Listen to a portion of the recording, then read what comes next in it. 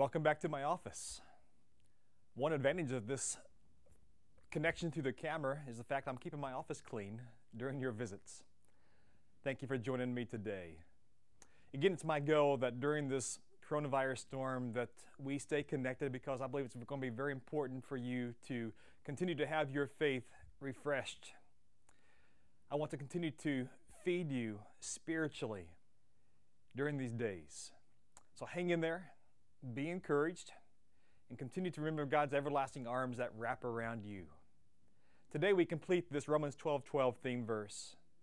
Again, Paul told us to be joyful in hope, patient in affliction, and faithful in prayer. We talked about the first part, to be joyful in hope, that future hope of heaven, and the present hope that we have as Christ walks with us. He is near, He is with us in this storm.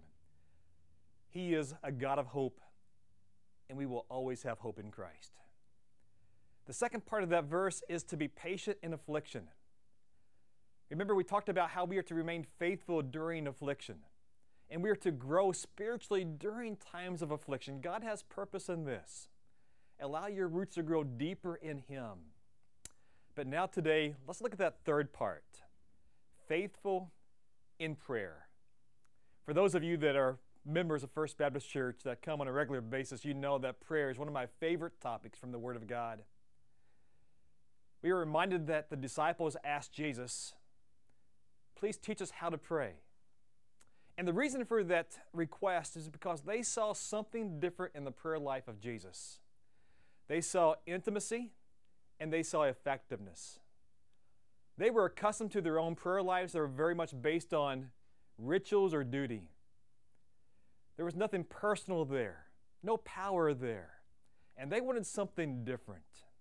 And I pray you have that same longing to have a prayer life that is powerful and personal. Charles Spurgeon said this, "True prayer is neither a mere mental exercise nor a vocal performance.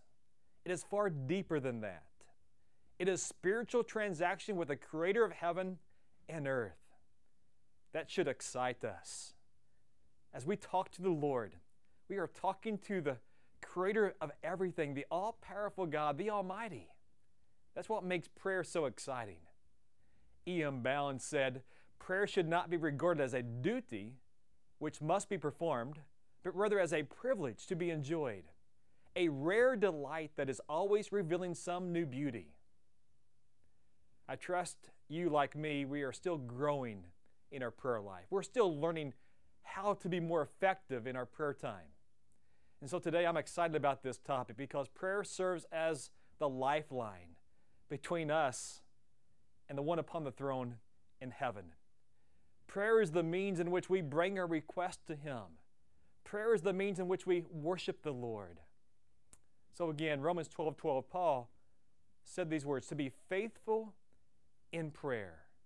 Now that's found in the context of hope and affliction. And no doubt it is typically easier for us to be people of prayer during times of affliction. There's a quote that I will never forget that says, "Need drives us to our knees." But we are to be people of prayer both in the valley and on the mountaintop. We are to be connected with the Lord no matter what we are experiencing in this life, no matter our circumstances. We must be people of prayer. Again, prayer is our life support that brings restoration, forgiveness, strength, and hope as we approach that throne of grace with confidence, knowing that it is through Jesus Christ that we have that right to enter God's presence. Prayer is essential for us as Christians. Perhaps this is why Martin Luther said these words, "To be a Christian without prayer is no more possible than to be alive without breathing." So again, when Paul says to be faithful in prayer, that word faithful means to be devoted. In fact, if you go back to Acts chapter 2 and see that picture of the early church, and it says that they were devoted to the apostles' teaching.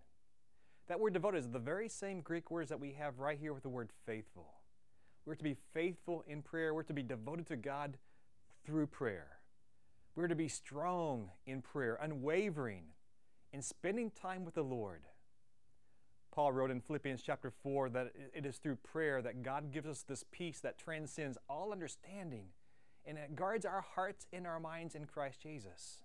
But we must bring our request to Him.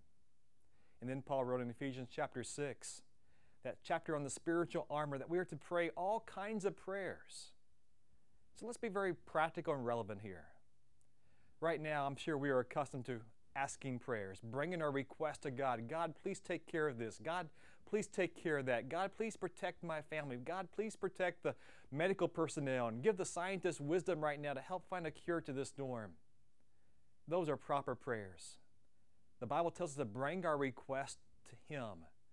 So pray for your families, pray for your churches, pray for our leaders in our nation as they lead during this unprecedented time. But let me encourage you, as you think about your asking prayers, think about your responding prayers. A prayer of worship, prayers of praise, prayers of thanksgiving, and prayers of confession.